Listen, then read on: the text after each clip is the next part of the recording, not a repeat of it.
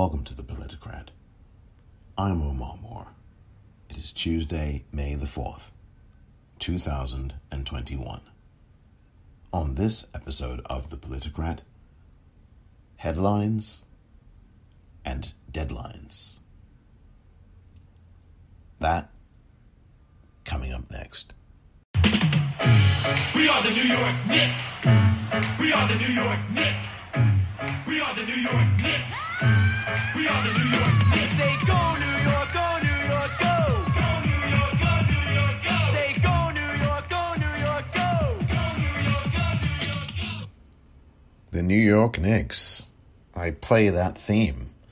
The Go New York Go song from 1994. That's right. It's been a while since the Knicks were of any real relevance in the NBA. I had season tickets during that year. I had season tickets for 10 years for the New York Knicks, and that was one of the great years. Even though the Knicks did not end up winning the NBA Finals, they lost in 7 games that year in the NBA Finals to the Houston Rockets, who this year, by the way, are the worst team in the NBA, one of the 2 worst teams in the NBA. But even though 1994 was not eventually the year that the Knicks ended up winning it all, the last time they had won everything in the NBA was 1973. 1994 was an exciting year to be a New York Knicks fan. It really was. So, I remember that year really well. And the reason I do play that tune on this day, on this Tuesday, is because the New York Knicks are actually relevant again.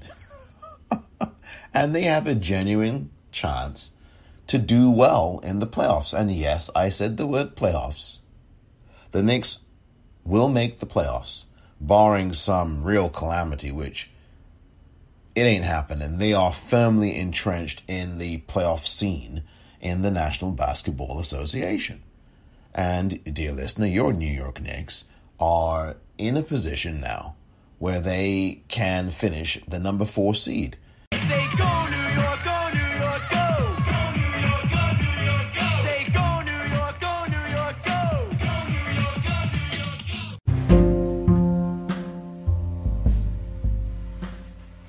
go. Gone are the dark clouds that had me blind. It's gonna be a bright, sunshiny day. Johnny Nash with I Can See Clearly Now, and welcome to this edition of the Politicrat Daily Podcast. I am Omar Moore, and thank you for your time, for your precious time and your ear. Again, I never ever hesitate to tell you how much I appreciate you and how much I respect you for listening, for taking the time to listen, and for also spreading the word about this podcast. It really is very much appreciated.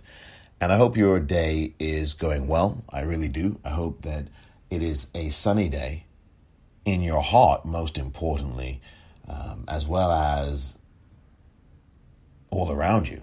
The sky hopefully is blue, and, the sun is shining. Maybe some people don't like the sun to be shining. I don't know. Some people like it to be foggy and cloudy, and there's a romantic aspect to that, and there is. But it's great to see the sun out, isn't it? Here in San Francisco, that's what has been happening during the course of this day, and I hope it is where you are. But if it's not, I hope that you are still managing to get out and about if you can. And I want to just also say that exercise is really important. It's very important for your physical well-being and health, but it's also important for your mental health. And if you are able to, and I say again, if you are able to, please spend at least half an hour every day doing some form of exercise. I really do think it's good, and preferably in the morning, first thing in the morning. Make exercise the first thing you do. Whether that's taking a walk, if you can walk, whether it's running, if you can run, whether it's power walking, whether it is whatever it is, if you can get outside and walk or run, please do so. If you can't get outside and you're not able to walk or run, then try yoga if you can, indoors. Yoga. Breathing exercises if you can't do yoga. Breathing exercises are really important. Take deep breaths. Take deep breaths.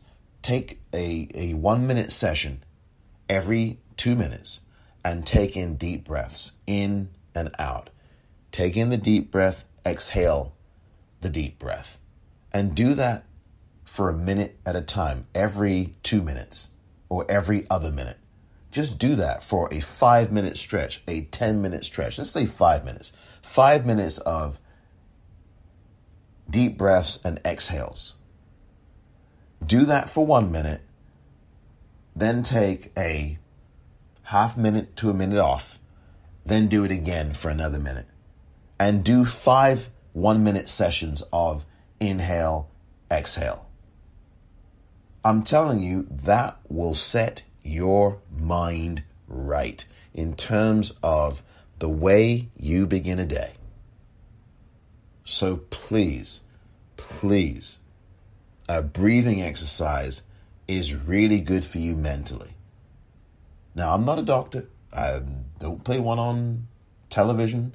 I don't play one on a podcast. I don't play a doctor at all. I'm not a doctor. But I do know that breathing exercises do help you. They really do. They help you to think more clearly. They help you to focus more clearly.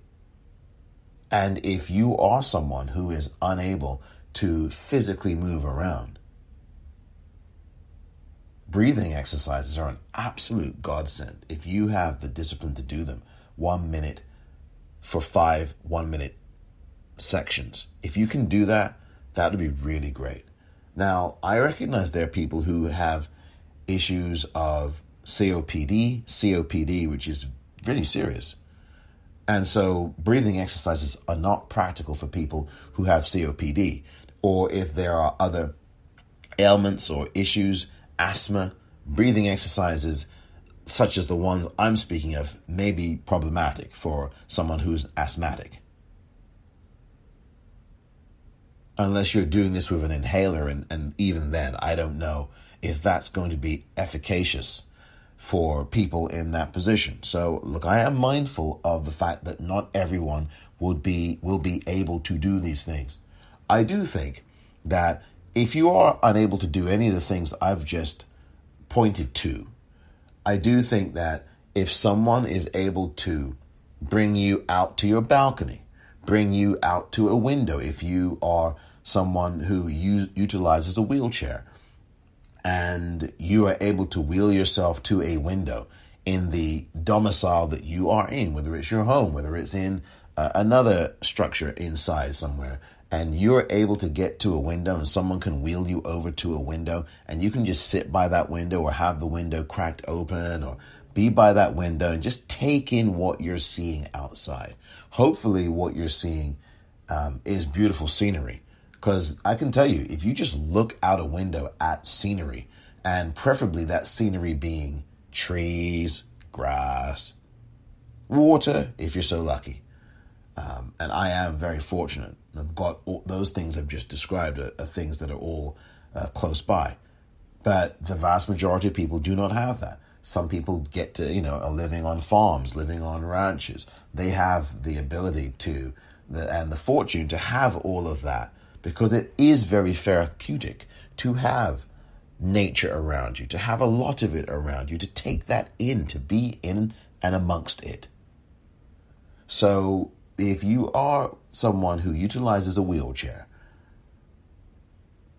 if you can wheel yourself over to a window, or if you can have someone do that for you, or you can have someone wheel you out to a balcony, or you can do that for yourself, or if you can have someone wheel you outside and take you outside, or if you do that yourself and explore outside, I'm telling you, even for 10 or 15 minutes, that will be really great.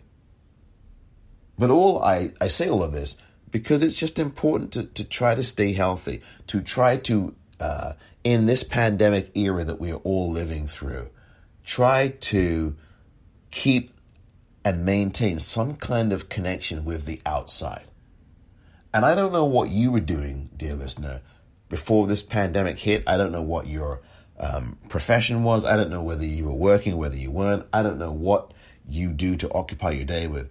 But I guarantee you, if you integrate a half hour, at least between a half hour and an hour of exercise daily, or even 3 times a week, as I've said in the past, but daily, as the weather gets a bit warmer, as people are beginning to get vaccinated, it will really start to make a difference to you.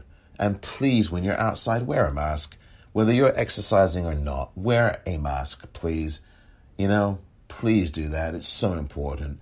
Wear a mask. When you're running, wear a mask. I know it's difficult. You have to get used to running with a mask on for those of you who are runners. And I used to run very early, and I still do, but I used to run without a mask on during this pandemic. I stopped doing that. And very soon after, I started to run with a mask on, even though there was literally no one else around. I mean, literally, the times that I would run in the mornings, and still do, there's no one around. You'll see maybe 1 or 2 people, but no one around.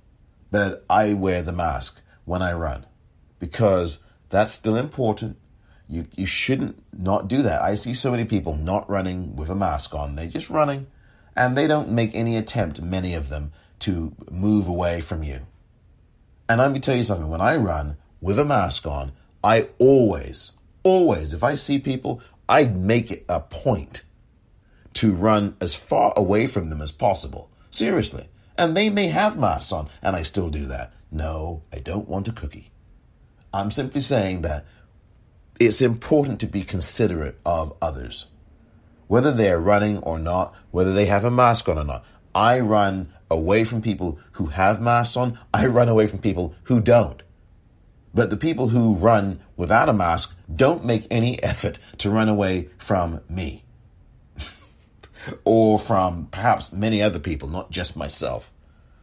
And, you're dealing with selfish people. There's selfish people in this world, of course. There are good people in this world, and there's selfish people in this world. There are people who can drive in this world, and then there are dicks behind the wheel.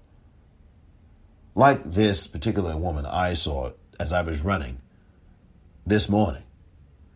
I just don't understand people. I really don't. Some people, at least. White woman behind the steering wheel. She somehow is able to see, and in the United States, we drive on the left-hand side of the road, right? Or rather, we are in the left. The driver's steering wheel is on the left side. I'll put it like that. So somehow she could see the bicyclist who was on her right, who was trying to signal across her and go all the way across her and make a left turn. Somehow she could see her wearing a nearly all black bicyclist uniform, right? But she couldn't see me dressed all in white running across the crosswalk right in front of her. This blooming fool nearly run me over. She nearly run me over, seriously. It's just, God, it's unbelievable. Honestly. It's just absolute. And then she jammed on her brakes. I just looked at her. I just ran. I just looked at her and just kept running. Because A, I'm running. B, I've got a mask on. C, right, when you're running, you've got to modulate your breathing, and you're doing that in rhythm. And if I now curse her ass out, that's now going to be me wasting oxygen on an idiot who doesn't know how to drive and nearly hits me. And then my whole energy and my focus and my approach to the run is now altered because I'm now going to throw energy, negative or otherwise, at this idiot, this dick who doesn't know how to freaking well drive, or who wants to run a black person over, or who's just a freaking idiot. How could you not see a person running right in front of you, and you've made a very clear case to stop at the crosswalk for a woman who is cycling, who is wearing a nearly all black cycling outfit, and she turns in front of you, and I'm running across the crosswalk. I have the right of way, and I'm wearing all white, and you can't see me? Yeah, okay. Yeah, sure. Oh, you just took your eye off the street, did you? Oh, dearie me. What I tell you.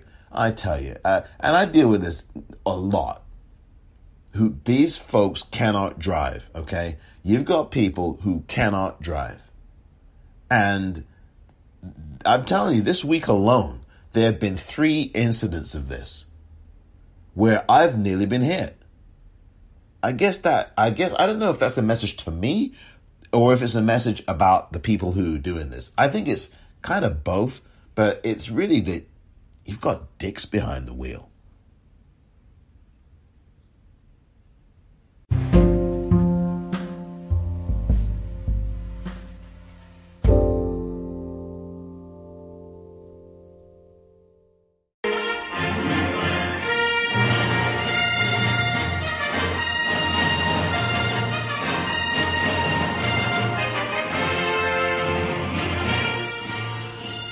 May the 4th be with you, and welcome back. You know, I went from, in that last segment, from I can see clearly now to dicks behind the wheel. I mean, come on, isn't that a typical transition from yours truly? only on the Politicrat Daily Podcast can you get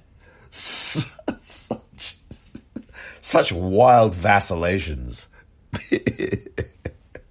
That was John Williams, by the way, with the main theme from Star Wars. And welcome back, and thank you very much for your indulgence and your time. I really do value and respect and appreciate you listening. This episode, because it is May 4th, and May the 4th be with you. Again, I do hope you're well. I just had to get that off my chest about these drivers around here in this part of San Francisco.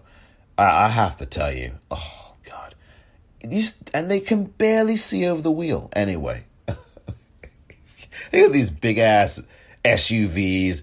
Motherfuckers can't even see over the damn steering wheel. What a pathetic lot, honestly. And these are the people who are running companies and, and I've got my boutique store. And speaking of stores, by the way, and another transition, please head now to the Politicrat Daily Podcast online store at the-politicrat.myshopify.com. All kinds of great items await you. So please purchase now at the Politicrat Daily Podcast online store at the-politicrat.myshopify.com. New t-shirts, including this legendary quote from Ella Wheeler Wilcox, a great poet and author, and James Baldwin t-shirts, The Fire This Time. You gotta take a look at those. You really do. And the Vaccinated AF t-shirts. And you know what AF stands for. So those t-shirts and lots of other items, new hoodies are in too. The Think, Write, Learn, Live, Love, Vote. 6 of the best. The hoodie collection too, with that particular 6 words on it. And people are buying. And I want you to be one of those people buying. And for those of you who are awaiting your merchandise, please be patient. It's on its way to you. I really do appreciate that. And I wish that, some people who are purchasing aren't leaving email addresses. And so I can't communicate to you, dear listener, and the team cannot do that if you don't leave an email address. That's not something that I can do if you don't leave an email address. But anyway, I do want to thank you for your purchase. More of you, please get on board. Purchase now at the Politicrat Daily Podcast online store. Spread the word. The-politicrat.myshopify.com. Thank you. Health is so very important. Look, today I really want to talk headlines and deadlines, and health is really important. So this is the deadline portion. You, if you are in the United States, and if you do not have any kind of health care at all, I would strongly advise you to go to healthcare.gov right now. Right now. Right now. Because you can sign up right now for lower priced healthcare.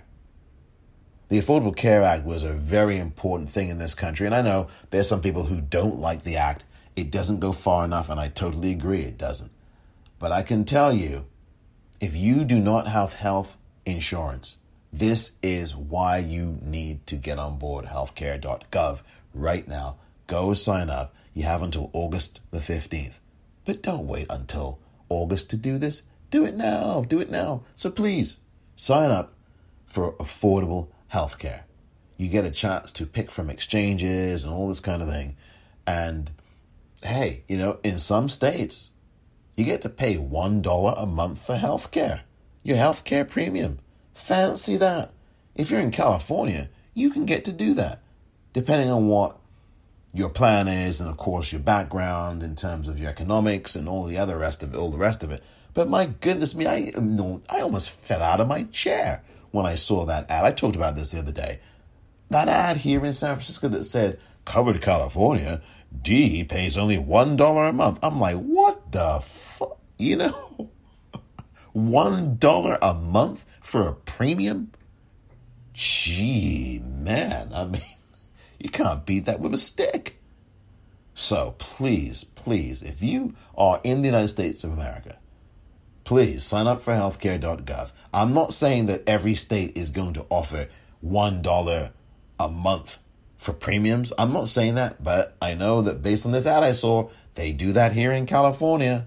$3 billion of aid was granted to the state of California to do this, which is why, and that's President Biden you have to thank for that, why you've seen this happen. It's just unreal. People are paying $1 for a premium. Do you know how expensive premiums are? They go up every year. You know how expensive that is? But if you're not in the United States, you have no idea how expensive it is because you don't pay really anything, do you now? Next to nothing. You don't pay next to anything for healthcare. It's pretty much free. Now, yes, there's some things you'd have to pay and whatever, but not like here in the United States. Not like here. In Canada, you just go north of the border and you are getting prescription drugs for next to nothing. Next to nothing. Here, thousands of dollars. Here, hundreds of dollars. It's incredible. But anyway, please sign up for healthcare.gov. If you're listening to this and you're in the United States and you do not have any healthcare insurance at all, please sign up at healthcare.gov. Follow the information. And I think you'll be glad you did. Your health is very important. So I'm going to remind you again that you have to get checked. Please, a routine checkup. Even if you feel fine, just get a checkup. Do not wait until something happens to you.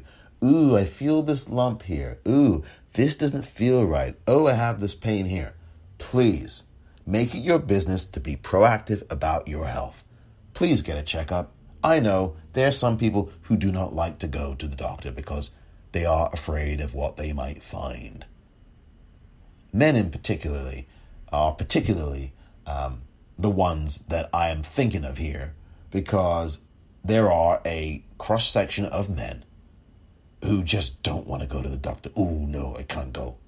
Because they're afraid of what they may find. There are women the same way who may be afraid of what they may find, but I would say that more women are generally more proactive about going to a doctor than men are. They are, I'd say, more likely to be going to a doctor. Anybody, I don't care who you are, please go and get checked. Go and get your physical.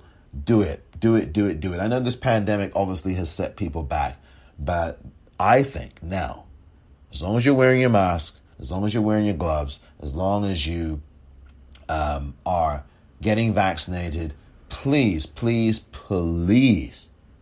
go to the doctor. Even if you haven't been vaccinated yet, please go and get checked.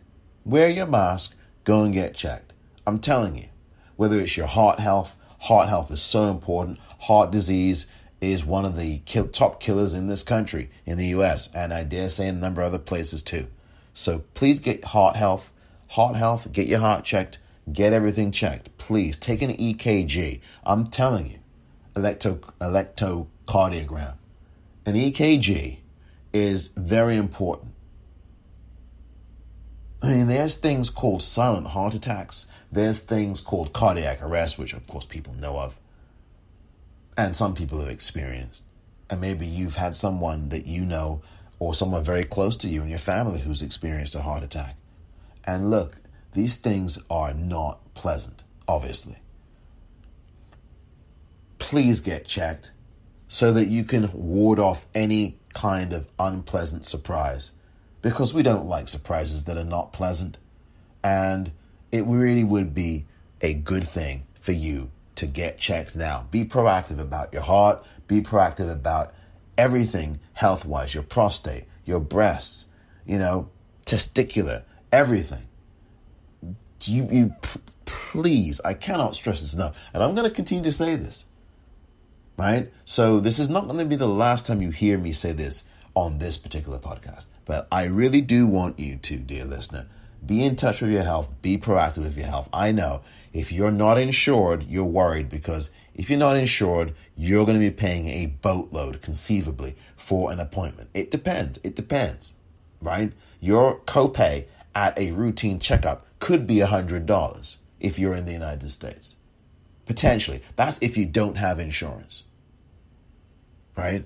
If you have insurance, it may be $10, it may be $15, it may be $20, right? Or it may be next to nothing, depending on what kind of health care plan you have in the United States. But if you don't have insurance in the United States, health-wise, you could be paying $100. I kid you not, between $75 and $100. You could, if not more than that. So I want you to sign up. If you've not signed up yet in the United States and you don't have health care insurance, please, because in this country, we do this really great thing. Like, we tie healthcare to our job. We do this freaking ingenious thing so that if you have a job, you get healthcare through that job. And when your ass is fired, there goes your healthcare. There goes your ass. And then you've got to go and find another job. And in a pandemic, good luck. Good luck. Because there have been millions of jobs lost in the United States and in other countries due to this pandemic. Millions. Joe Biden, the president of this country, has restored 1.3 million jobs in his first 100 days. Faster than more jobs than any other president at that same time period in the history of the United States. But what I'm saying is that we have got to untangle and untether healthcare from your employment status. That's just absolutely asinine. We need to have a Medicare for all system. Bernie Sanders has written about this, and it appears in today's Guardian, by the way. And the topic, again, this episode is called Headlines and Deadlines. And so you're going to be hearing me talk about headlines and deadlines. I've talked about deadlines, and I'm going to be talking about them again in a few minutes. But Bernie Sanders has talked about this, speaking of headlines now, in The Guardian. That's where his, and it may have been syndicated there, or it may have appeared there on its own course and its own accord. But Bernie Sanders has talked about this, about healthcare, and he's long been a proponent of Medicare for all.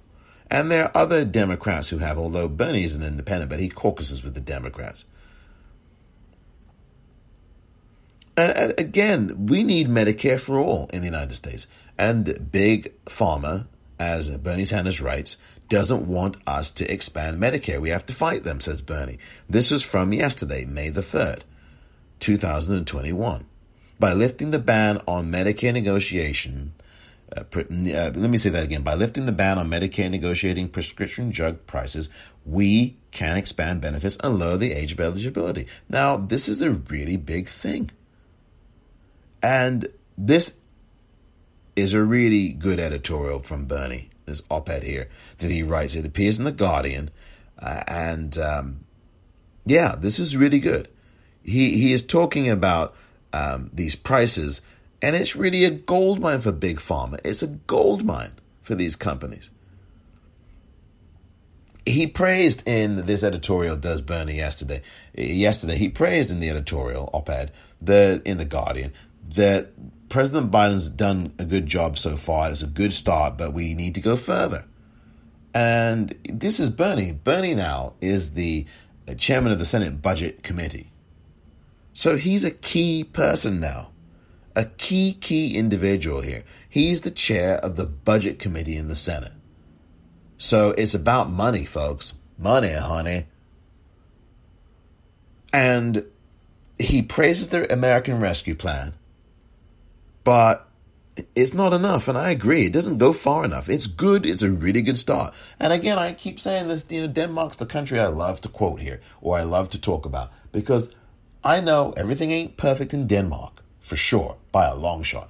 But I'm telling you, they take care of their citizenry a whole lot better than we do. A whole lot better.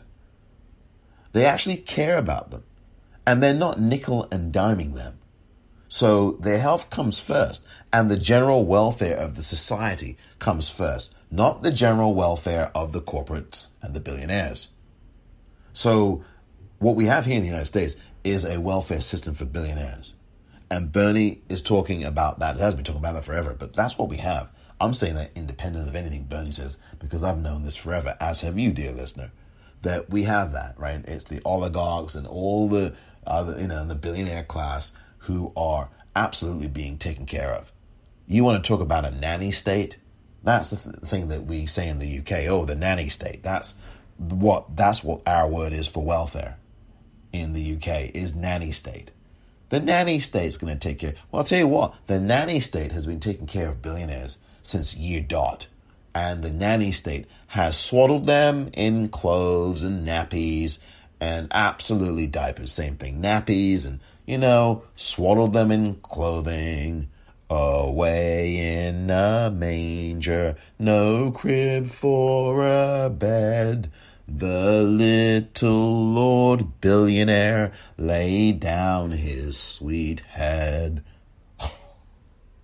I mean, really, that's what the nanny state is, right? No crib for a bed. Oh, my goodness me. They've got golden chariots they're sleeping on. While we've got people here in San Francisco, and you have where you are, in your beloved city, sleeping on the paving stones for their beds, right? That's their bed in a country that's the richest on earth. And you've got the biggest wealth disparity in the country right here in San Francisco, California. Biggest wealth disparity in the country. The haves and the have-nots coexisting right next to each other. So in a really nice neighborhood, you've got lots of people without homes. And that's criminal to me. That is an indictment again of the system and how criminal it is. It's working just fine for the folks who are being swaddled in golden chariots. But it's not working for the rest of us. And that's not something that you've not heard before here. Surely you've never heard me say that before. But that's what's happened. And then there's a rising amount of crime in San Francisco. As I kind of segue a bit here. But you've got to read this editorial from Bernie. But there's a rising tide of crime here in San Francisco. And again, this applies to all neighborhoods, but particularly these really decent, really good neighborhoods. I mean, take, for example, I walked into a grocery store just yesterday. And I literally saw somebody right in front of me as I'm walking past them, carrying out of this grocery store 6, 7, 8 items, completely just walking out of the store with them, and the 2 employees of the grocery store right behind him going, I know you're not going to pay for those, are you? You're not going to pay for those, are you? What do you think this is? Do you think this is your home? Do you think this is your playpen? I mean, what are they going to do to stop him? He just walks out with these items. He's struggling to hold them all. Seriously. It's cash and carry. Now, I want to just ask you something for a moment. I'm not condoning this person committing a crime. You won't get that from me here. I'm only asking you one question that I want you to think about. Is there a matter of degree here? Is there a matter of, and I've frequently criticized others for saying this, so maybe I should criticize myself about this too. Is there a matter of degrees of worse here? And I'm going to do the thing that a lot of people do, and I really don't like to do this, but I'm going to do it, so shame on me. What's worse? That guy stealing 5 or 6 items out of a grocery store? Or billionaires not paying taxes at all?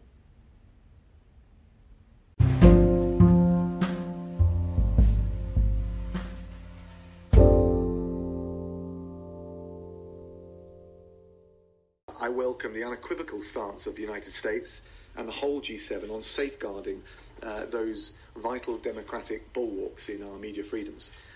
As co-chair of the Global Media Freedom Coalition, the UK is working with our partners so that we shine a light on the violations.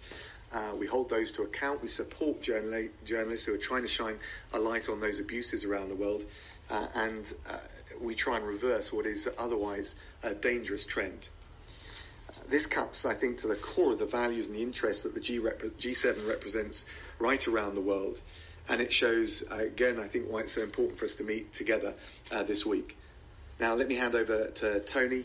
Tony, again, thanks for being here. Thanks for our valuable discussions today. And I look forward, and we look forward to welcoming President Biden to the UK in June. And I'm looking forward to a productive G7 meeting this week. Thank you very much, Dominic. Let me actually just start where Dominic left off, which is World Press Freedom Day, which I have to tell you, I take very much to heart personally as well as professionally. I actually started my career as a journalist from the relatively safe confines of Washington, D.C. But as Dominic said, I think we're seeing every day the work that journalists are doing around the world in increasingly difficult and challenging conditions to inform people, to hold governments and leaders of one kind or another accountable. Nothing is more fundamental to the good functioning of our democracies. And I think we're both resolute in our support for a free press. And so it's fitting that we actually are addressing our colleagues from the press on this day. And I have to tell you, it's particularly good to be in London for the first time as Secretary of State. I realized in thinking about it that the first time I came to the United Kingdom and to London was almost exactly 50 years ago, and many, many times since. But it's especially good to be here today, and especially good, Dominic, to have the chance to spend some real time with you. We've already met twice, I think, in person at NATO. We've been on the phone innumerable times, but there's nothing quite like being face-to-face or sometimes mask-to-mask. And I'm particularly pleased that we've had an opportunity to do that here today, and this will extend on for the next few days. And to your point, President Biden is very much looking forward to being here for the G7 in just a little over a month. That was an excerpt from the press conference at 10 Downing Street yesterday between the UK Foreign Secretary Dominic Raab and the US Secretary of State Tony Blinken. And that's just an excerpt. You heard the two of them speaking about their meeting. They're going to be talking to Prime Minister Boris Johnson of the UK today. Certainly Tony Blinken will. Tony Blinken, of course, is the Secretary of State, as I said, here in the U.S. for Joe Biden's administration. Someone who, I'm not a big fan of Tony Blinken. No. Just look at his record. Not a big fan. Not a big fan. Kind of a hawkish guy, actually.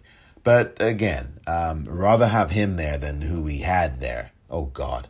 I mean, again, both of them aren't really great either. I mean, Mike Pompeo, Secretary of State, Mike Pompeo, really?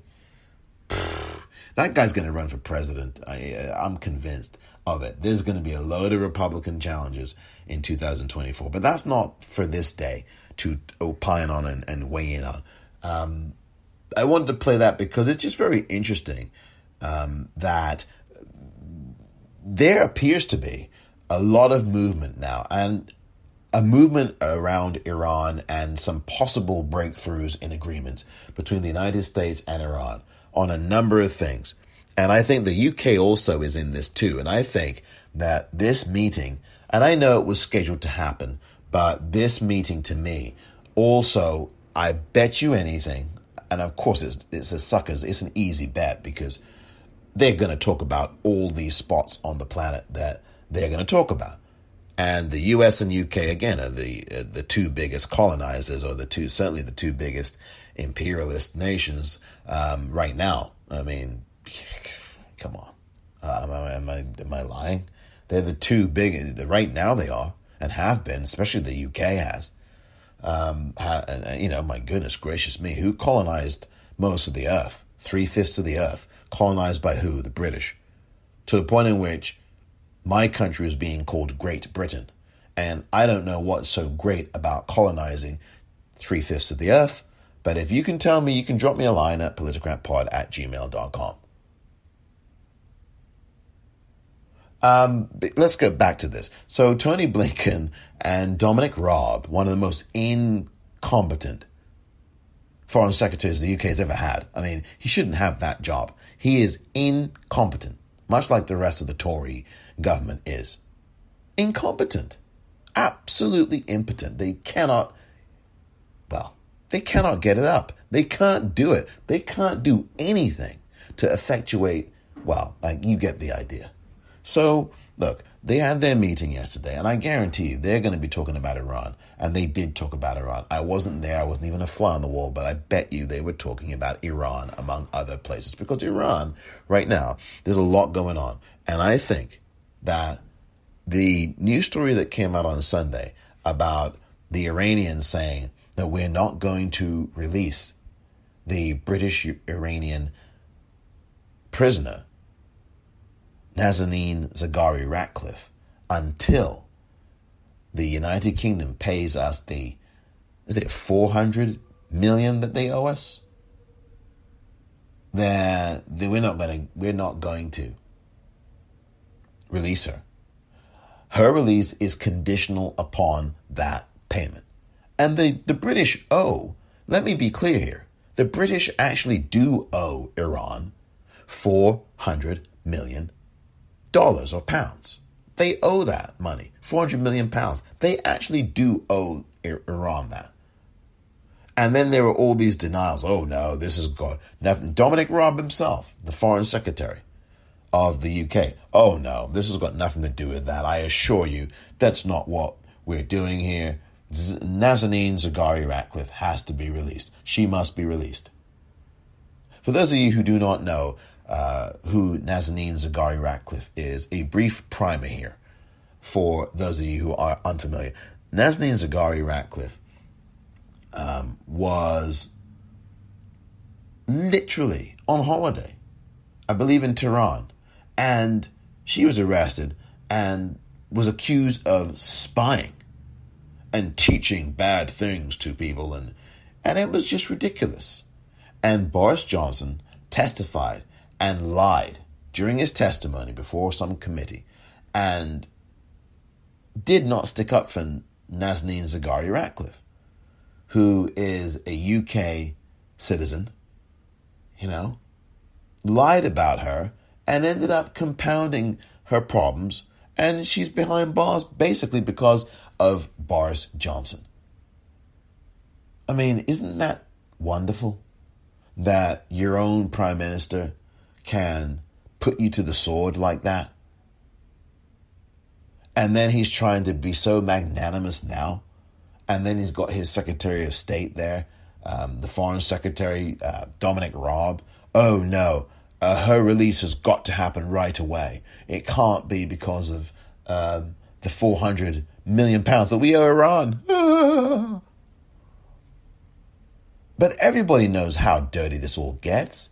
Governments do this stuff. I mean, does everybody already forget Arms for Hostages? The Arms for Hostages, United States, Ronald Reagan, for release of American hostages. Do you remember that? I don't know if you're old enough to. I don't know if you're young enough to. But if you are old enough to, you will have remembered that. And that you will remember that Ronald Reagan, before he became President Reagan, Ronald Reagan, said to the Iranians, no, we're not going to release don't release the hostages. I can get you a better deal. Sound familiar? Tricky Dick Nixon, 1968. Hold off. I don't want you to participate in those peace talks. Walk away from the table. Don't bother with it. I want you guys in the South Vietnamese, walk away. Walk away now from this Parisian peace talks. Walk away, because they were held in Paris. Walk away from them. I can get you a better situation. Just wait a couple of months or wait a few weeks. I will get you in. Because if I get elected, I assure you, you'll be better off. And they were worse off. He got elected, and I think it's treasonous. I mean, he got in by the skin of his neck over Hubert Humphrey. I mean, it was awfully close. It was literally a percentage point or so. It was very close.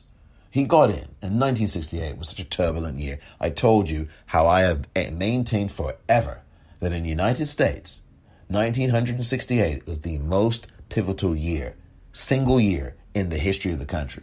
And I know there are others, but I think this one, 1968, for many a reason, was the most pivotal year in the United States history. But again, that's a whole nother episode, really. But the point is that this has happened before. And that's what I was illustrating by going back to Nixon. And Reagan did this in the election, during the election season.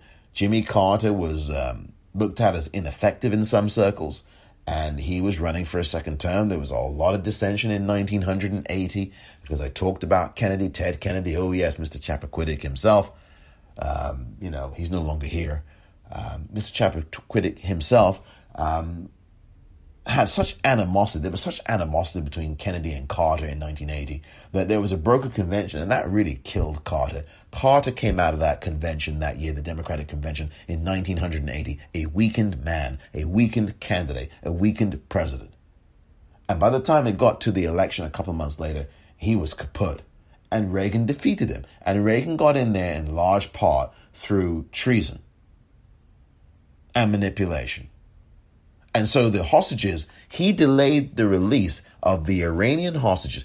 President Carter had them all set to go and all set to be released. And Ronald Reagan said, let's delay this for a bit. I can give you better terms than what you've agreed to.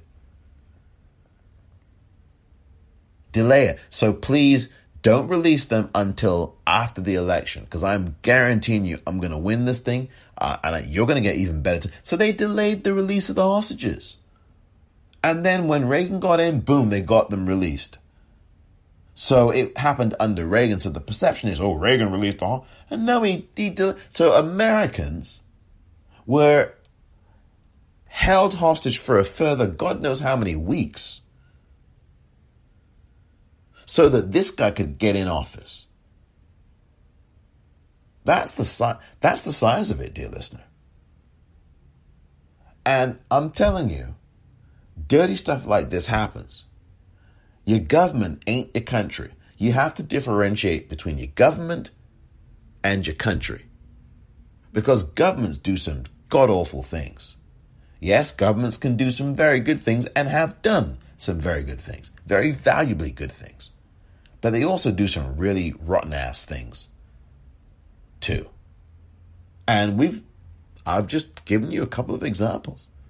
And Boris Johnson, I'm telling you, he has really done more damage to Nazanin Zaghari Ratcliffe than he has helped her. I mean, it's really bad. I mean, I think this UK Secretary of State, Foreign Secretary, Dominic Raab, has been so ineffective, so ineffectual. He can't get the killer of the young boy, Harry Dunn, the lad Harry Dunn, who was killed by an American, by the way, who happens to be the spouse of an American diplomat, couldn't even get her extradited back to the UK. And I really would like President Biden to play a role, and Tony Blinken to play a role in trying to get Anne Sekulis, who ran over and killed Harry Dunn, and kept driving. Speaking of bad drivers, right? Right? Another white woman, by the way. You know, except this time, in this case, this particular dick ran over and killed an 18-year-old boy. The lad Harry Dunn. And I just remember his parents there. They were just, these are, this boy, 18, run over. And, it's a white boy, 18 years old. It's a kid. And Anne Sekulis ran him over and kept driving. Kept driving. Harry Dunn's on a motorcycle or a bicycle. I think it's a motorcycle. And she just ran. And she was driving. Speaking of, remember I said about how in the U.S. the driver's seat and the steering wheel are on the left side of the car? Well, she drove down the wrong side of the road in England, in an English road, ran him over, and then just kept driving. And Dominic Raab can't get her back here? And I get it. There's a prick in the White House the last 4 years. But I'm telling you, between now and Joe Biden, President Biden has got to get her extradited back to the UK. It's just got to happen. And you wait, she just gets to run this poor lad over, run the boy over, and then just keep going? I'm effing off to the US now. Really? Is that how it works? But that is how it's worked. And Nazanin Zaghari Ratcliffe is still in prison. Now, she had an ankle bracelet on. She was under house arrest in Tehran somewhere. Or somewhere in Iran. And now, last week before, the Iranians imposed a 1-year prison sentence on her. This is clearly a political bargaining chip and that the Iranians are using. And the UK are acting as if, oh no, we're not going to accept this. This is all posturing. And you're using both of them, the Iranians and the UK, under this wretched government there, the Tory government, Boris Johnson's government, are using Nazanin Zaghari Ratcliffe as a political football. And it's disgusting. It's not the first time it's happened, of course, in the world. But this one is as vehement as all the rest of them. And it's as disgusting as all the rest of them. All the other political footballs. Because Boris Johnson testified and he helped put her behind bars in the first place. Nazanin Zaghari Ratcliffe should be reunited with her child and her spouse, who has campaigned for her for a number of years now. And I believe that the UK are going to pay this money if they haven't already. And I'm telling you, this meeting between Blinken and Raab yesterday at 10 Downing Street, it was so interesting because when they met, Blinken was standing next to Raab and they were standing at the Union flag, right? The Union flag, which is the flag of the United Kingdom. And they were standing there and Blinken kind of got frozen and he thought that he was supposed to stand by the UK flag. And then Dominic Raab is signaling, no, the American flag is over there. And so he's like, oh, and he makes a motion, does Blinken, to kind of move. And he's like, not sure, because he thinks that Raab is going to move over to the American flag. And then Blinken perhaps is going to stand by the UK flag. And it's like, no, the Union flag. And Raab's like, no. And he points over to you're over there. I don't know if that's kind of symbolic of something or not, but I like to try to kind of find some symbolism in all of that. And I just kind of found it funny. But anyway, I played that audio there earlier to illustrate what I think may be going on in some of this. And don't be surprised within the next few weeks that you hear of the release of Nazanin Zaghari Ratcliffe. I'm predicting to you that within the next month or so, whether it's this month or in June sometime, you're going to have this news story where Nazanin Zaghari Ratcliffe is released.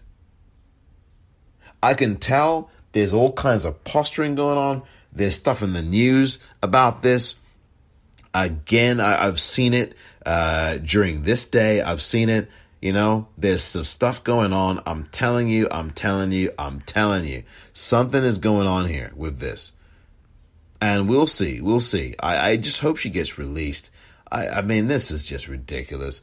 Please release. And by the way, all political, and she's not even a political prisoner. I mean, she is in a sense, but she didn't even do anything. There are people in the United States, there are people in countries all over the world who are actual political prisoners, who have been put in prison simply because they're standing up for human rights, or the state views them as subversive. We've had our fair share of political prisoners here in the U.S. We still do. I mean, Angela Davis was once a political prisoner. Now she's teaching at the University of Santa Cruz. Angela Davis. And that's one of the things I'm going to do, by the way. I'm going to give away her autobiography as a thank you for those of you who listen to this daily podcast. I will be giving away one of them at random, and I'll announce that soon on social media. And I am back on Twitter as of today at the Popcorn REEL, and other social media as well. But there you have it. You'll find a tweet on there. The one tweet so far, the first tweet, I should say, back after 4 or 5 days away,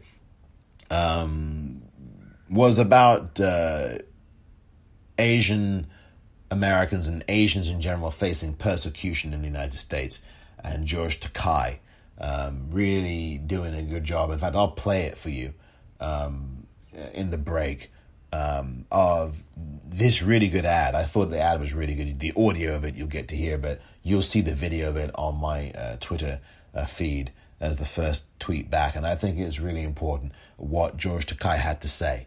And it's from an organization called FacingHistory.org. Really good. I mean, this is really, really good stuff. You've got to listen to this. So I'll play that in a moment. But this whole thing with Iran, it's just very clear to me, dear listener, that these meetings aren't just by accident. And I'm telling you, you're going to start to see some movement here. I'm pretty confident of that. And I think it's going to happen in the next few weeks. I will be very happy. And I'll be very happy not only for Nazanin Zaghari Ratcliffe and her family, but I would be really happy as well if all of these other dissidents, and as they're called, and political prisoners are released. I mean, look at what's going on in Russia with Alex Navalny, who is, as you know, or some of you know, one of the top opponents to Vladimir Putin, the dictator, because he's never called that, is he? Or he's rarely called that. Because the UK press and the American press don't call him a dictator, but he is. Vladimir Putin is a dictator. And people like Alexei Navalny have been saying this forever. And, they're poisoned for saying things like this. Poisoned. I mean, he was nearly killed by Putin or his acolytes. And the guy was dying, basically. And he was literally a few minutes away from dying. And he was flown to Germany. He was given intensive care, revived and everything else. And selflessly, he decided, you know what? I'm going to go back and face the prison sentence that I'm almost certainly going to get. And he said he could have stayed exiled like Edward Snowden, right? And Edward Snowden is still, I think, in Moscow somewhere, or wherever he is in the world. Where in the world is Carmen Sandiego? and nothing again. Listen, I know, and I remember people were all over Edward Snowden. Oh, how dare he? He's a traitor. And what's Donald Trump? What was he? What is he? And you're going on about Edward Snowden. Oh, please.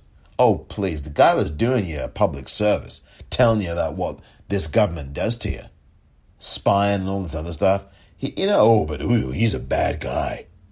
Ooh, my God. Ooh, he put national security in danger. What did Donald Trump do? Yeah, only an insurrection and terrorist attack. Yeah, January 6th. That's all. Letting Russians come in and spy. He's giving them, rather, let me be accurate. Giving them confidential secrets, classified secrets, letting in, the Russian Secretary of State, only allowing Russian media into the White House, banning all American press for this event at the White House where he gave classified secrets to the Russians. You think I'm joking? Go look at the Washington Post from April 2017 or May 2017. Look at that. He gave classified intelligence, U.S. intelligence briefings and secrets to the Russians in the White House and banned American press from covering the event, and only Russian press was allowed in. Yes, that's right. And some of you, or some of the people in the world, were more concerned about Edward Snowden. But I digress, right? But, I think that all these people should be released. Like Nazanin Zaghari Ratcliffe should be released. All these people. But Alexei Navalny, look at what he did, right? Stood up to Putin. That's his crime. Standing up to Vladimir Putin. And that gets him nearly killed. And it has gotten other people killed. Political opponents, journalists, they're all killed. That's what this dictator does. He's a murderer, Putin. He's a murderer. And he sits there smugly and says, oh no. But this is what happens. And Alexei Navalny now is on a hunger strike. I think he still is. And he's behind bars. He had a court hearing last week. The guy looks like he's about to die to begin with. And this is really, I'm telling you, there are people who make sacrifices. And he's one of them. He really is. And he's not the only one. I don't want to lionize and send to him. I'm just saying, right? There are lots of people who make sacrifices. People who fast, like he has been doing. Other people around the world that you've never heard of and you don't know if the media didn't spotlight them. You've got environmental activists who do extraordinary things on the African continent, like Vanessa Nakate. She doesn't get the spotlight here in the US or in the UK that she should be getting. Greta Thunberg is getting all of that. Not her fault. Not her fault. But the media looks at Greta Thunberg and says, oh, she is 16 or 17 and she's white and she's female and we're going to center everything about the environment around her. As if she's the only person who cares. Now, again, this is not about Greta Thunberg specifically because she's not the one saying, I want you to cover only me and project me as the face of climate change and fighting it and climate activism. No. It's not her fault.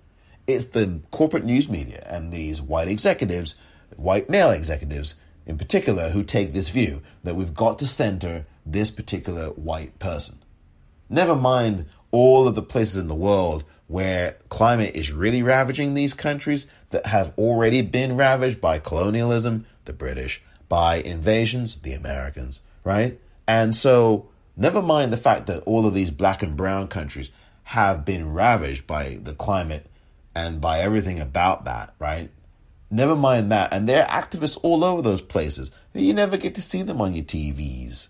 You never get to. You might see them on Twitter, but you don't generally get to see them on your television set. And that's because the media that is brought to you or that brings things to you is making decisions to only spotlight people they want to spotlight.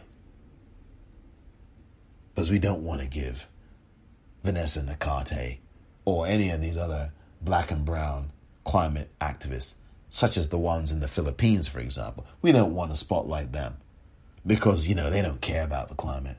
That's a white thing. Yeah, okay, whatever.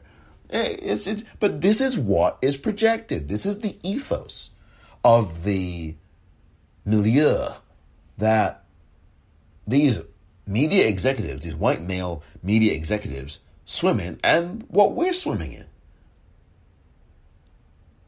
If you don't see you then maybe you don't think you.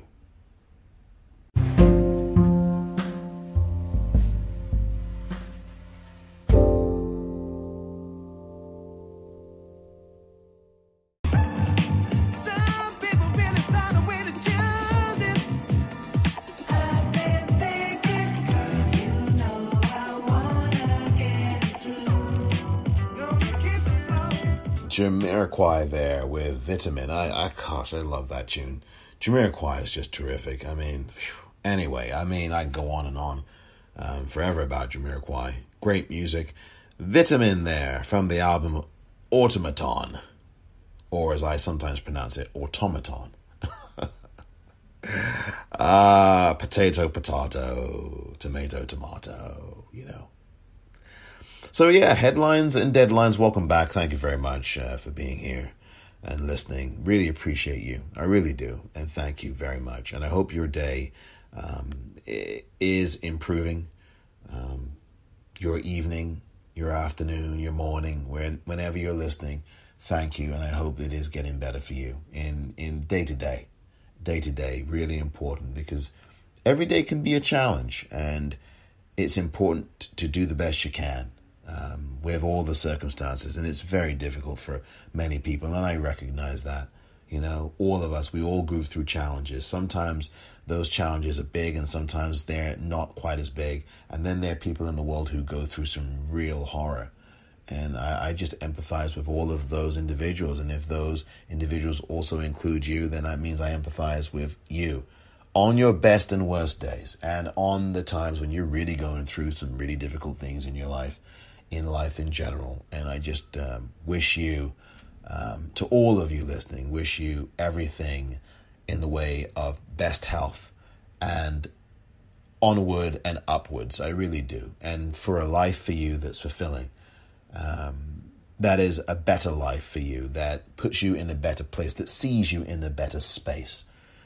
So thank you for listening. I want to just get here to the last portion of today's episode, the headlines and deadlines. And, you know, the headlines, another one here, Manchester City battles Premier League over alleged rule breach. Now, you know, look, I've talked about Manchester lately. Of course, in yesterday's episode, I made a big show to talk about this. It wasn't a big show, it was a big story that Manchester United fans, some of them, had decided to break into Old Trafford in the name of protesting against some thuggish American owners called the Glazers. And that's the way to do it, isn't it? To bust into your own stadium. I talked about that ad infinitum yesterday. I don't want to go over it again. But now there's the other Manchester, the blue half of Manchester City, who are going to win the Premier League, I think, this weekend. Happen to play a Champions League game coming up today. By the time you listen to this, they may already have played it. But they are in the driver's seat to go to the Champions League final, which would be their first under Pep Guardiola. Maybe their first ever. But Pep Guardiola is a very successful coach in football. And Manchester City have a multi-billionaire owner named Sheikh Mansour. And this New York Times article today talks about Manchester City battling the Premier League over the alleged rule breach of some money that the Premier League is contending that Manchester City haven't really earned through sponsorships. They've earned it through some hanky-panky. And I told you about the billionaires earlier. Away in a manger, no crib for a bed, the little Lord billionaire laid down his sweet head.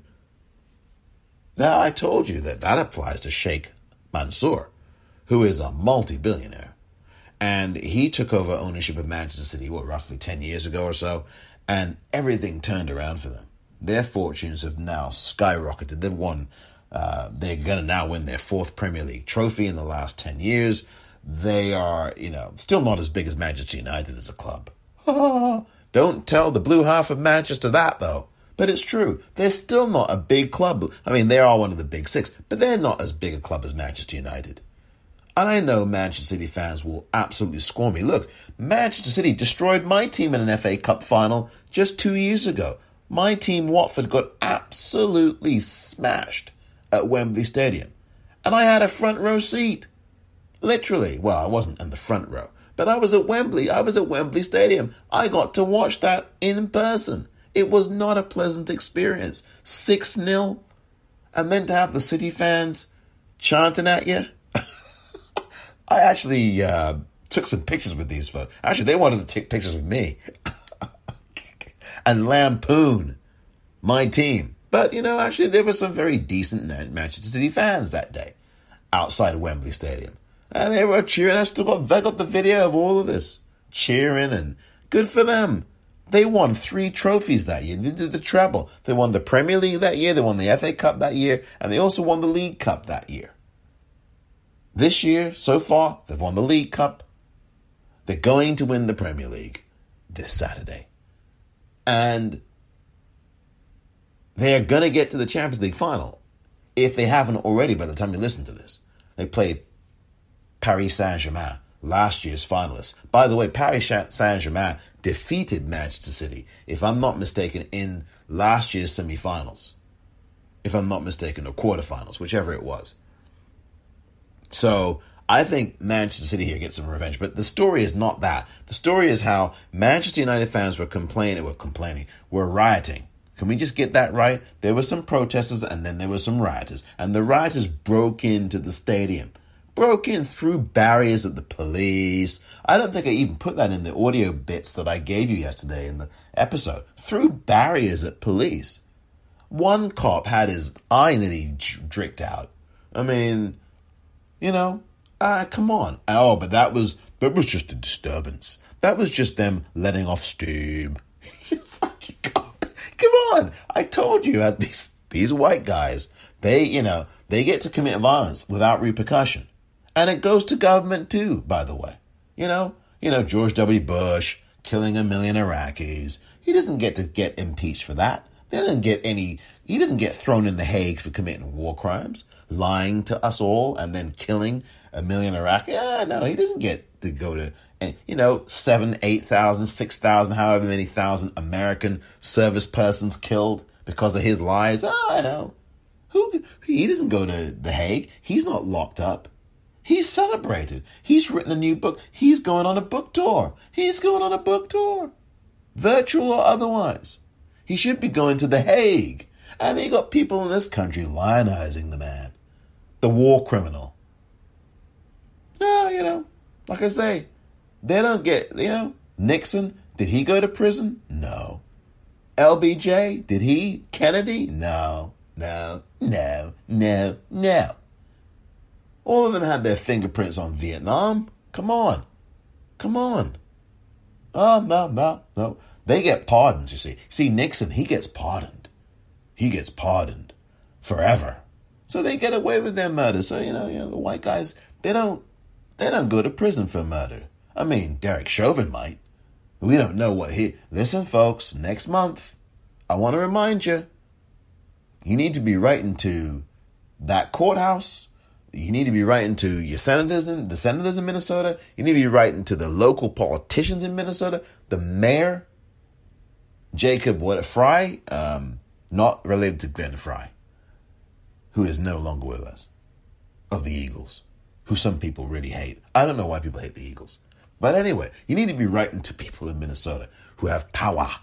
You need to be writing to Senator Klobuchar. You need to be writing to Senator Tina Smith. You need to be writing to all the Minnesota governor. You need to be dropping them tweets and emails and phone calls. You need to be going to the Hennepin County Courthouse. You need to be calling them, leaving voicemails. You need to do it because I'm telling you, you turn off, and next month, June 16th, when his ass, that murderer's ass, gets sentenced, let's see what he gets sentenced to. But if you don't do anything, there's a chance he may get 10.5 years, 12.5 years.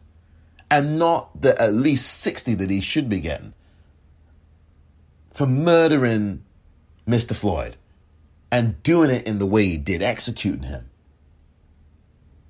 Keep up the heat. I want to say that. But yeah, these by and large, these white guys, they don't go to prison for anything. I mean, come on. All this violence, whether it's are they going to prosecute these thugs at Manchester United? I mean, they say they are, but we'll see. You know, have they prosecuted anybody yet? These thugs here who are terrorists who went into the Capitol in January 6th of this year, and then they killed 6 people, had a hand in that, 7 people, whatever it was. Because, I mean, there were other deaths afterwards. People took their lives as a result of the actions of these murderers and terrorists, thugs, white males. Are they going to prison? And I'm hearing these stories circulating online or in these newspapers. Well, yeah, it may be difficult to prosecute them. They may not spend time in jail. Oh, yeah, really? Let that be some black folk raising a fuss and a ruckus. We wouldn't even have to get into the jail cell because we'd be killed. We'd be dead. And besides, it wouldn't even get that far. They would have shot us on sight. We don't have to have any insurrection or terrorist act. We can just be walking down the street and someone can come up and murder us for just walking the street like the human beings we are. And some cop can roll up on us like Tamir Rice and blow him to kingdom come. Oh, a toy gun. Ooh, he had a toy gun. So we've got to kill him for that. 12-year-old boy. But these guys don't go to prison for that. And that guy gets rewarded by killing Tamir Rice, the brother. Gets rewarded for killing the brother. That white boy goes on to another job at another police precinct 2 towns over. Ain't that charming? Huh? Charming. Oh, I wish I could get away with killing people and then get rewarded by keeping my pension, keeping my friggin' salary, and getting a new job somewhere else. Ain't that grand? So, yeah, no accountability. No accountability. And it goes from, whether you're some white boy like George Zimmerman, whether you're some white boy like, Derek Chauvin. Derek Chauvin is the exception that proves the rule. But, Daniel Pantaleo, these 4 cops in Simi Valley who were LA cops, who the Simi Valley jury were really seamy, and they let them go. Because now Rodney King, no, he wasn't a human being, He's a bear. He's a big bear, right? And that's what these white people think, right? So that these white people in that jury, that's what they thought. Now, not every white person thinks this way. But I'm telling you, the society certainly the society thinks that way. The system thinks that way.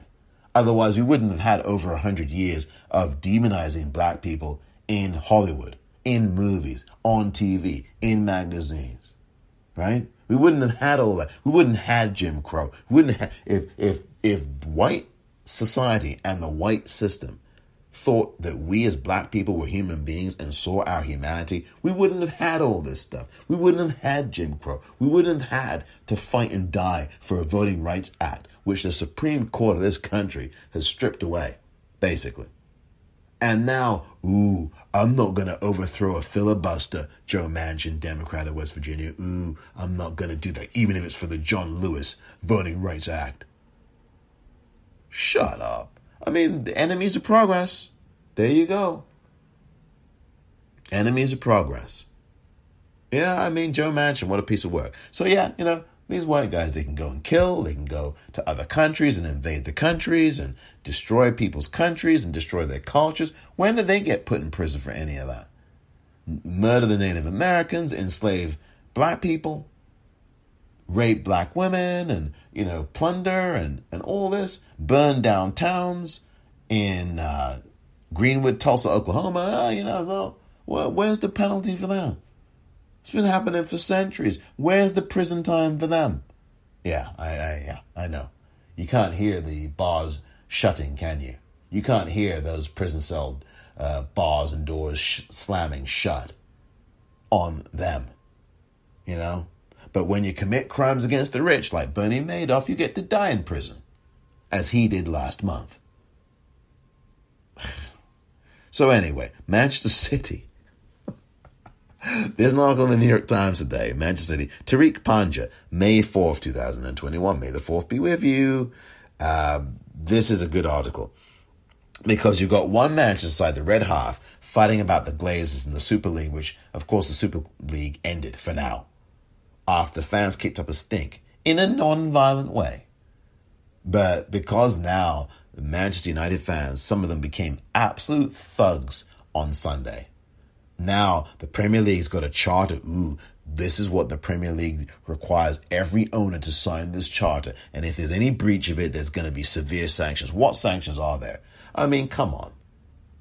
Give me a break. Why didn't the Premier League do this immediately after the Super League was disbanded? Why didn't they? Why did they wait until some thugs at a football club, some English football hooligans, why did they wait until they ripped up a friggin' stadium? They couldn't even play the game between Manchester United and Liverpool on Sunday. Why? Because the stadium was unsafe. It was damaged. They damaged it to the point where they couldn't eat. In a pandemic, you don't even have people in the blooming place, but training staff from both clubs and the players and a few commentators who are allowed in and some reporters. It's not a fit. It's not 77. That thing seats almost 80,000 people. I told you, I've been to Old Trafford. I've been there to watch a game. I've been there. I've toured it. I've seen it. I've been around the city of I've been around Manchester. And you got these thugs. I mean, I'm not going to say every, because everybody in Manchester ain't a thug, right? But these particular people you saw on goalposts and throwing camera equipment around and then asking the steward to toss me my sneaker, please. I just threw over, $8,000 worth of camera equipment. But can you throw me my sneaker, please? I lost it in my frenzied riot.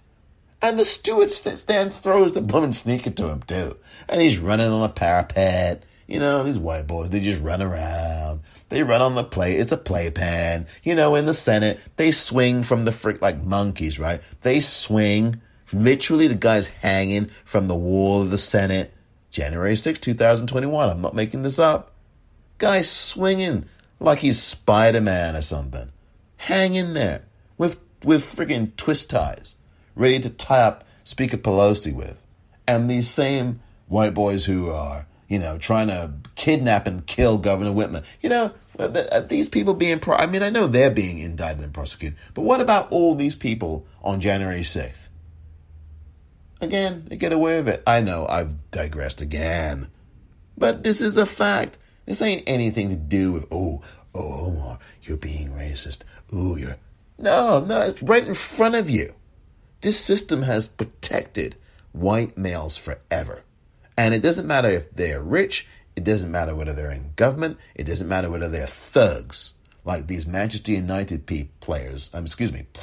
These Manchester United fans, so-called, they are fans, who ran in blocked hotel entrances and set a flare. I mean, that ain't protesting jack. That is violence, and that is a riot. And when you are throwing camera equipment and you're throwing barriers at police and tossing bottles at them, pelting them with bottles and attacking cops with bottles and damaging a stadium and injuring people, that's a fucking riot.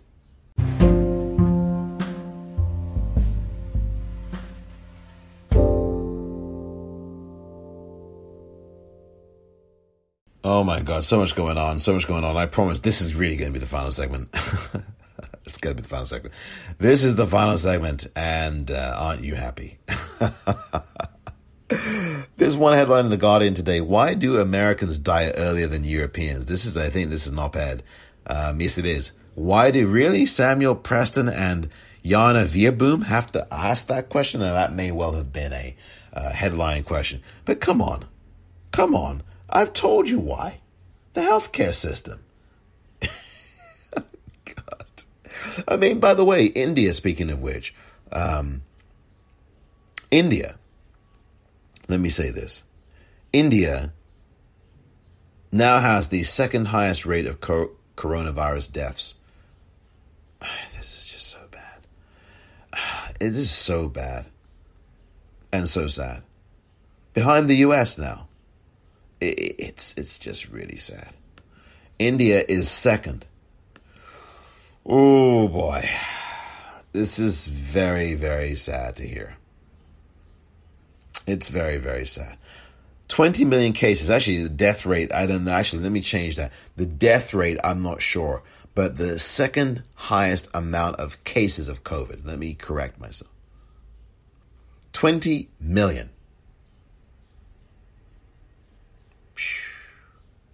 They've had to suspend the cricket league there, the Premier League of Cricket in India. That's been suspended, cancelled, suspended.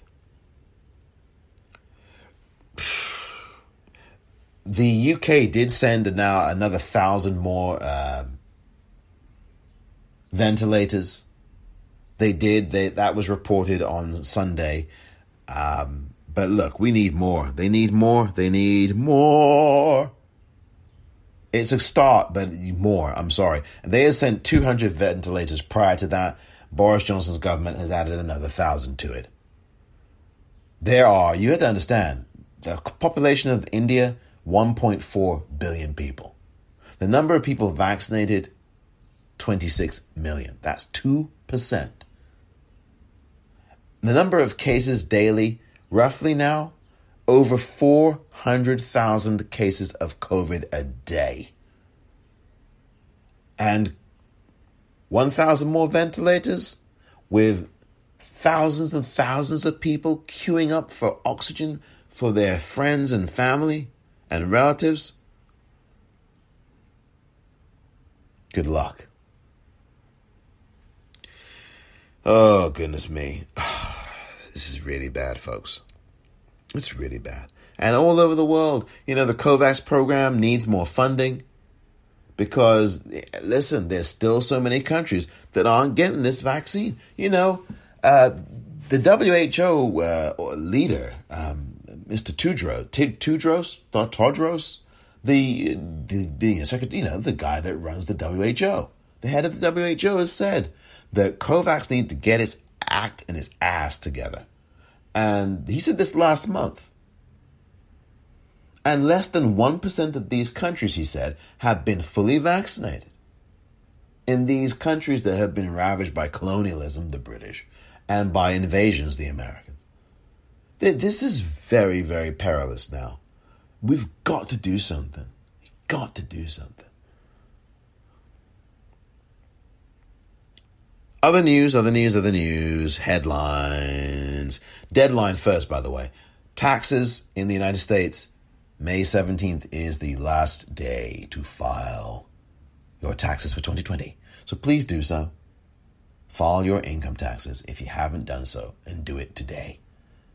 Deadline, last day to file for 2020, May the 17th. That is 13 days from today. So please, if you haven't filed your taxes yet, do so now. Back to the headlines.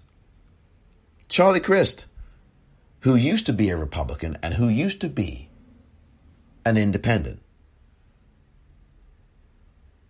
and may have been the governor of Florida at one point, is now going to be running for the governorship of Florida as a Democrat, because he's a Democrat now. He's been for a few years, and he's going to be running against Ron Death Sentence. In other words, Ron DeSantis is his nickname, but his real name is Ron Death Sentence. So he'll be running, Charlie Crist will, against Ron Death Sentence for governor. Nickname is Ron DeSantis. So that's a development. The Republican leader in the House of Representatives in the U.S., that would be from California, the guy named Kevin McCarthy, the guy who once admitted that the Republicans in the House got Hillary Clinton to testify in 2015 during her presidential campaign in order to try to hurt her campaign. And that statement, that open admission on television by Kevin McCarthy cost him the speakership opportunity that he was almost certainly going to be given. So anyway, he says that the Republicans are losing confidence in Liz Cheney of Wyoming. She is the same Liz Cheney who came out against her own sister, basically as an anti-gay, and came out against Mary Cheney, who is gay, right? Her own sister, and said, "Oh, I don't approve of the," And apparently there may be moves to oust her. I don't know how they're going to oust her, Liz Cheney. But that's apparently something that's in the offing, perhaps. President Biden yesterday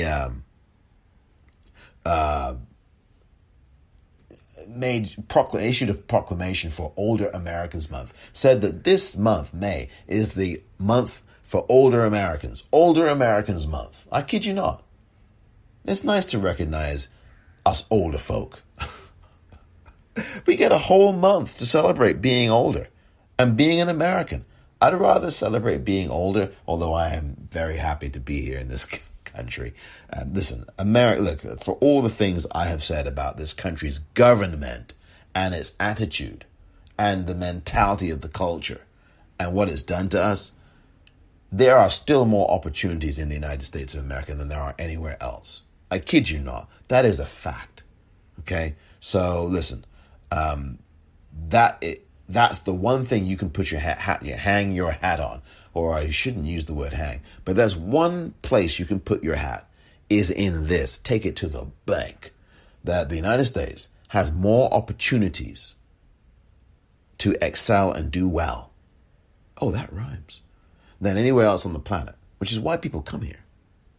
So that I have never forgotten.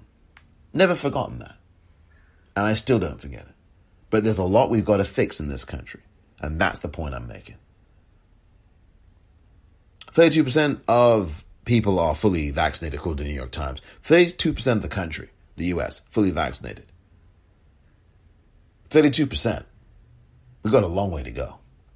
Long way to go. Local story in San Francisco, there was a story. There's still so many people here who won't get the vaccinations. That's just perfect, isn't it? So you don't want to get vaccinated. Shame on you. Honestly, to those it applies to, shame on you. You really should be absolutely ashamed of yourselves. And if you've got kids, you really should be ashamed of yourselves. You're not setting a very good example. Mexico's president vows an inquiry after a deadly train crash in Mexico City. This was really horrible. This happened yesterday. 70 people were injured, 23 people killed. I mean, this train was on a track, on an overpass, and it just plunged to the ground right there. Oh, it's just really horrible. That's horrible. I don't need to find an American equivalent to make everybody clear on how horrible that crash in Mexico City was and is. So I will spare that kind of laziness and, invisibility of Mexico City, because that's not what I'm going for here. Oh, we find out now that there was a plan to prevent a stampede in Israel, where 45 people were killed at a religious festival last week. 45 people. And it's funny, you look at the New York Times front page, it's not funny at all. And you see the number 45, and of course, those people here in the United States who think of such things, think of the number 45 for some very other different reason. And you know what I'm talking about.